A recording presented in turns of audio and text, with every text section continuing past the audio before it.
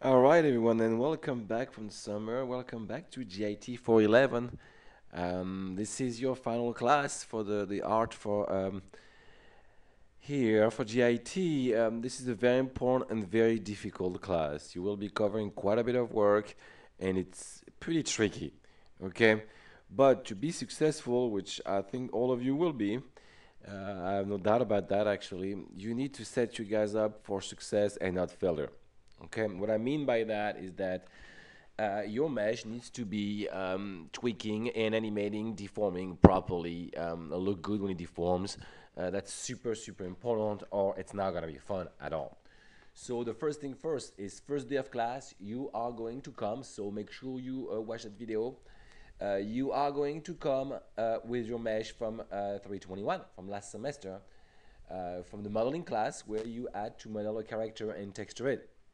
Okay, it is very important that you come to class the first day. We're not going to lose any time, okay, with that mesh. On the first day, we will talk about the class, and I will look at everybody's mesh and ask for optimization of the mesh. We'll do a quick rigging, and ask for optimization of the mesh, um, you know, at certain places. Okay, you guys.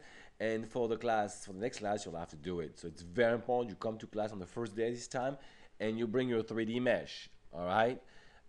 Beside that, that's pretty much it. The class will cover rigging, skinning of that character, and animating of that character, and we will learn a couple tools very interesting for 3D puppeteering system, also obviously of the character.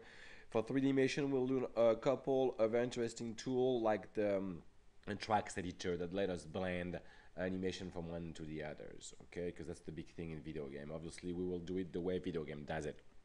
Okay, and we will follow the 12 principle of animation, but I'll talk about that in class a lot more. Make sure you bring your mesh. Thank you.